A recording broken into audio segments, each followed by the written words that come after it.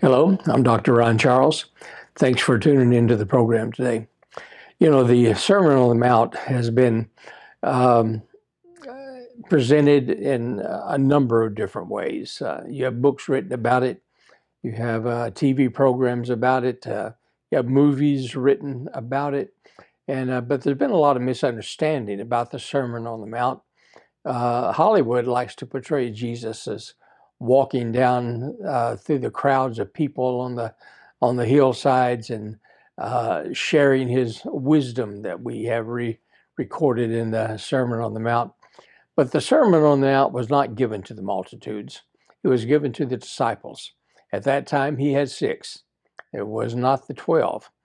Later on, when he repeated many of these teachings in Luke, the 6th chapter, he had 12 disciples then. But on this particular occasion, he only had six. And these six were being taught by Jesus on how to minister the way that he wanted them to minister, how to teach the people, how to talk to them, how to do the things that he wanted to be done, and the emphasis that he wanted to give to those people. And the disciples needed to know that. They needed to minister like him. They needed to be on the same page as him as far as philosophy and as far as his doctrine was concerned.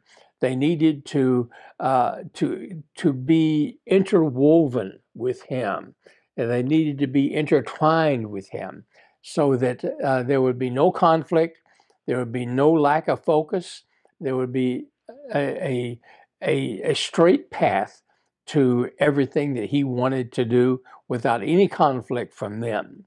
And so he began to teach them and tell them what he wanted them to know, how he wanted them to proceed. And one of the interesting things that he did is that he, when he took them up to the horns of Hattin, and this is probably where this sermon took place. Of course, now if you go to Israel today, you'll have many different opinions about where the Sermon on the Mount was taking place, and you have many monuments over there that shows that, well, it actually took place here, or no, it wasn't there. It was actually on this mountain, and so on and so forth. But in my opinion, the leading candidate would be the Horns of Hattin. It's a double mountain extinct volcano, a double peaked extinct volcano that is just west of the Sea of Galilee. And from the heights of the Horns of Hattin, you can see the Sea of Galilee in the distance. You can see the Jordan River Valley. And if you look very closely, you may be able to see ruins of some of the cities. And one of the ruins that was in that direction, now whether Jesus and the disciples could actually see the ruins with their naked eye at that point, we don't know. It was probably at least probably between 10 and 12 miles away. So it could have been possible to see it, but most likely not. But Jesus certainly could point it into that direction. He says, all of you know the history of what happened in Sepphoris. All of you realize what went on as he pointed that direction. And so he made this particular teaching concerning that. And let's look at it. The 6th chapter of Matthew. We'll begin to read verse number 20. Behold the fowls of the air, for they sow not, neither do they reap, nor gather into barns. Yet your heavenly Father feedeth them. Are you not much better than they? And which of you, by taking thought, can add 1 cubit into your stature? And why take ye thought for raiment? Consider the lilies of the field, how they grow. They toil not, neither do they spin. And yet I say unto you that even Solomon in all of his glory was not arrayed like one of these.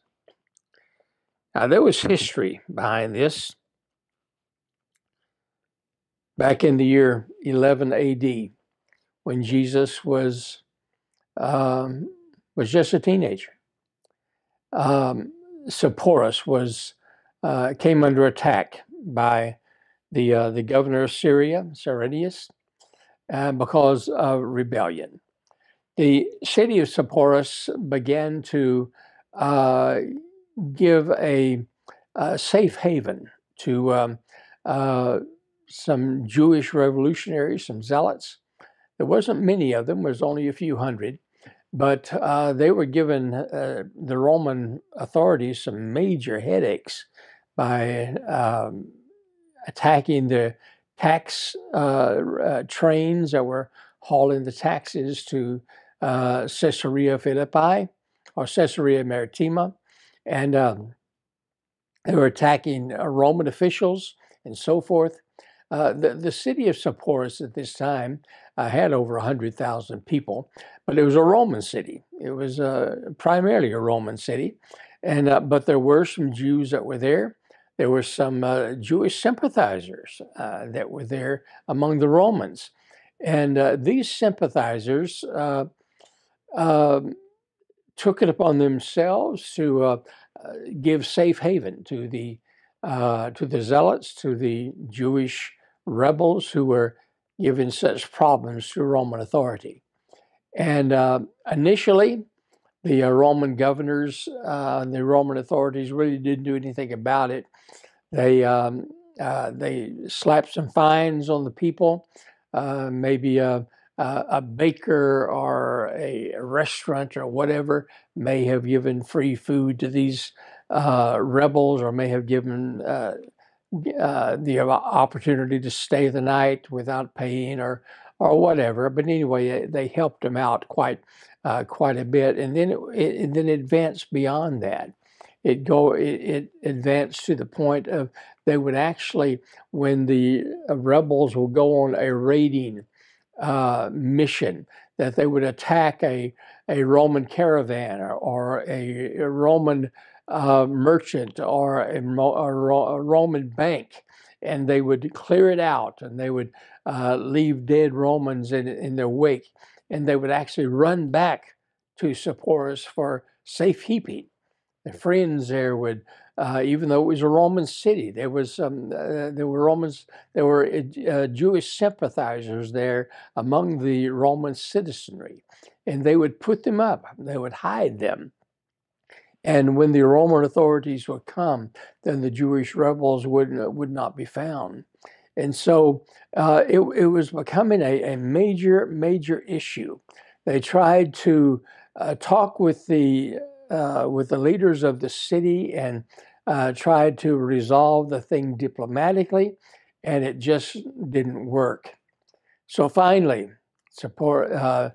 Cyrenius, in the year 11 AD, he came down from Damascus with a Roman army of over 28,000. And they laid siege to the city, and using as the excuse that the city was harboring rebels. And they truly were. There were over 3,000 Jewish rebels that was taking refuge in the city. And unfortunately, that left 70, 80, 90,000 people who really didn't know anything about what was going on. They were innocent bystanders. But the Romans did not tolerate problems. They had 0% tolerance for rebels, 0% tolerance for those that supported the rebels. And so Cyrenius took the army, surrounded the city, and not only killed the rebels who were there, but he ended up killing and putting into slavery 78,000 people who were part of that city of over 100,000, of near 100,000. And so 78,000 people were killed, were slaughtered, or taken as slaves. And then after that, the city itself was destroyed. All the buildings were burned or torn down. All the walls were torn down. Even the foundations were plowed up, so there would be no remembrance of the city ever again. And then after that, the salt that all Roman soldiers took with them on their on any of their campaigns that they took, they always took a pouch of salt. And so Cyrenius told them and commanded that each soldier empty his pouch of salt upon the area that was Sepphoris and that had been plowed up. And so now the salt was forced into the ground.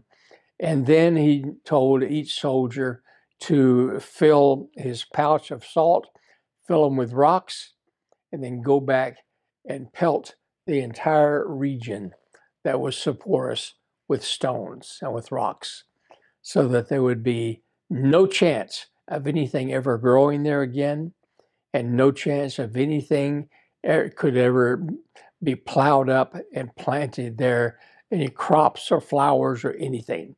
Total and complete devastation. And then after that, he dug a ditch around the old city site. That ditch was approximately 8 feet deep and approximately 3 to 4 feet wide. And he put stones of sulfur in the ditch all the way around the city.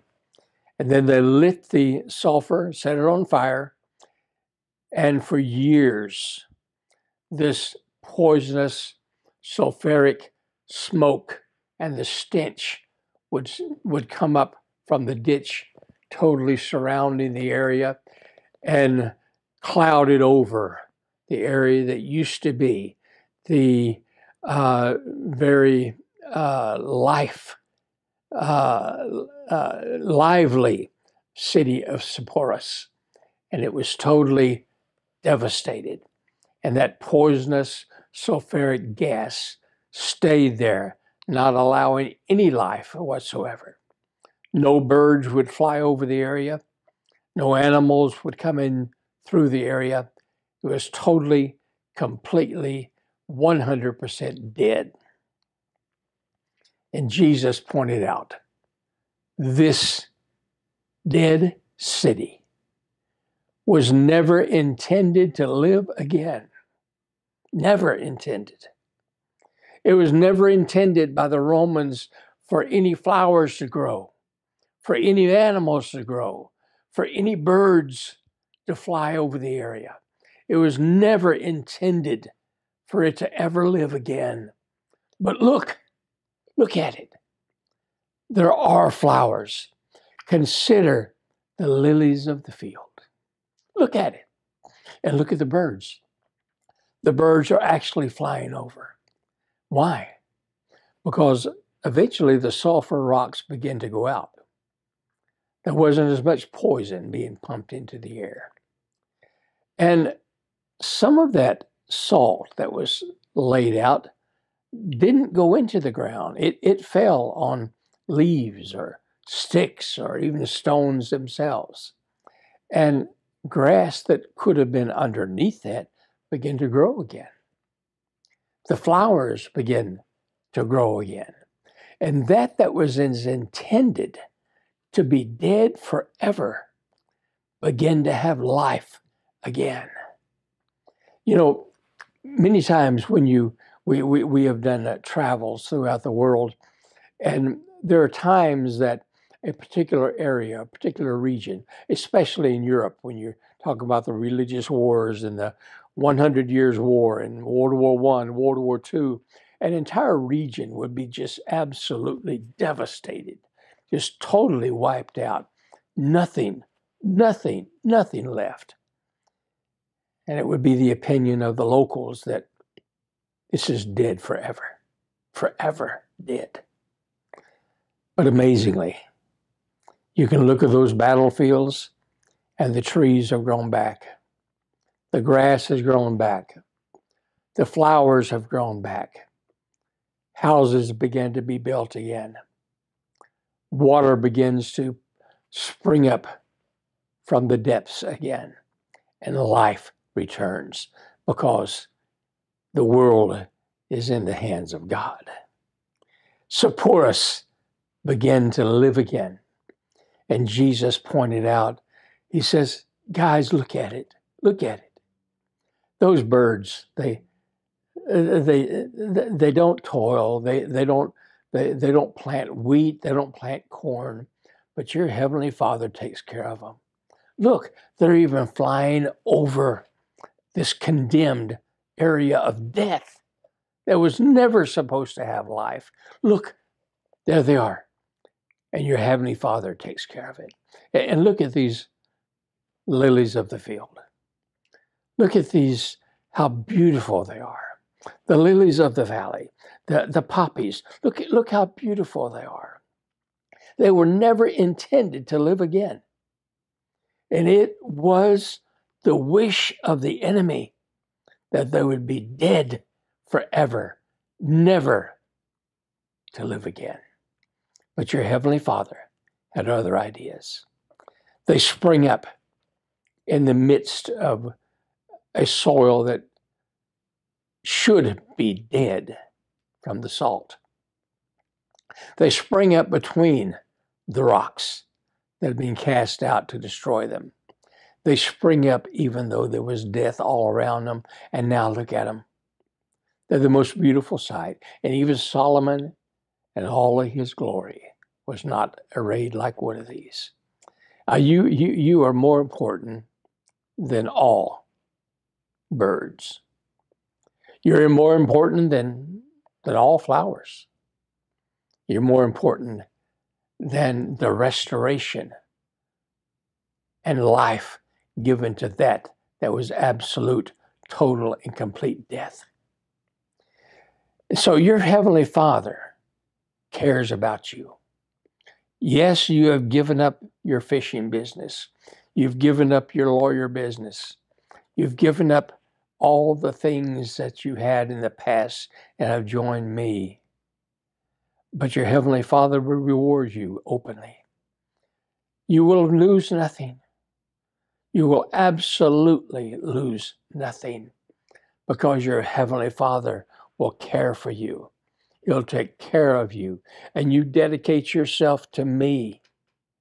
And I will see that you are rewarded, not only in this life, but in the life to come. You receive manifold more than anything you ever even begin to hope or think for, because your heavenly Father is in control. Look at Sepphoris over in that direction. You may not be able to see the plowed up foundations. You may not be able to see the ruins, but you know where it is, right over there. You've been there. You've been by there. You've seen it. It all happened in your lifetime.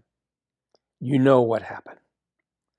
It was intended to be absolute death from this time forward or from that time forward.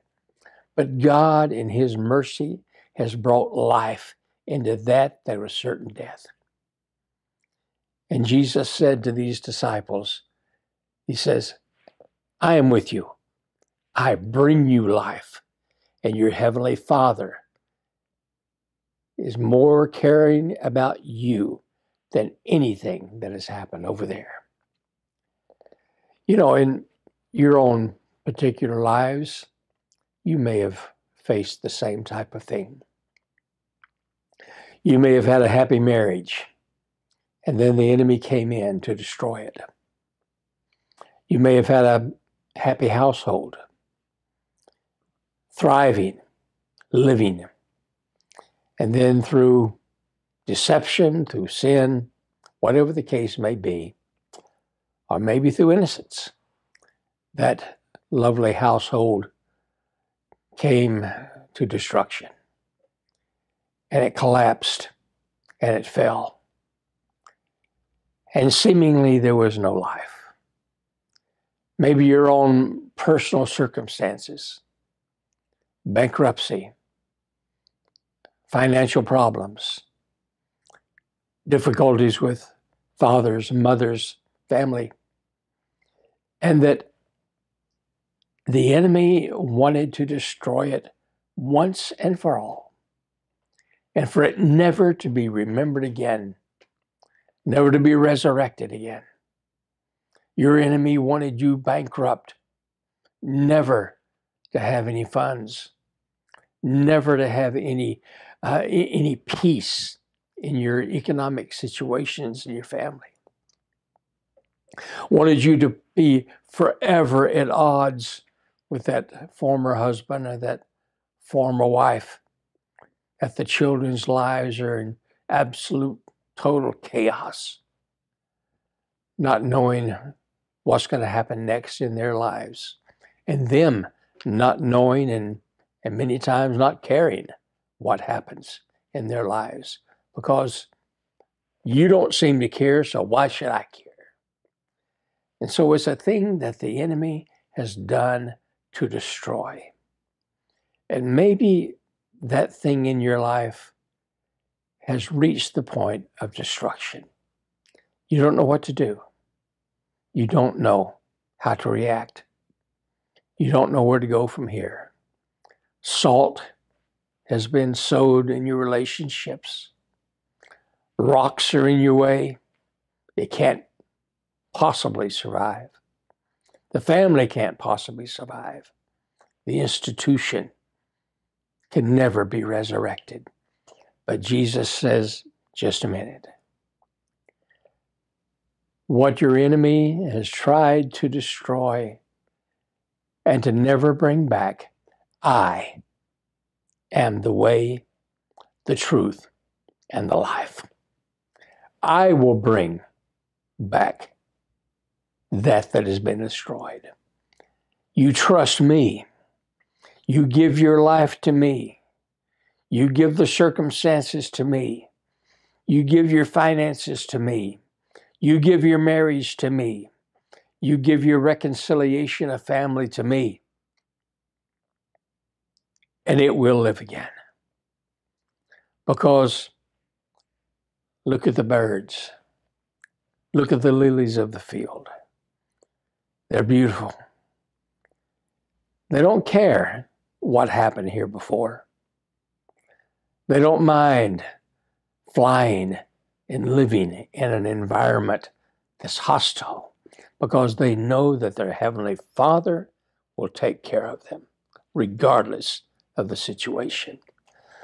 So in your life, in your situation, regardless of what it is, Jesus cares.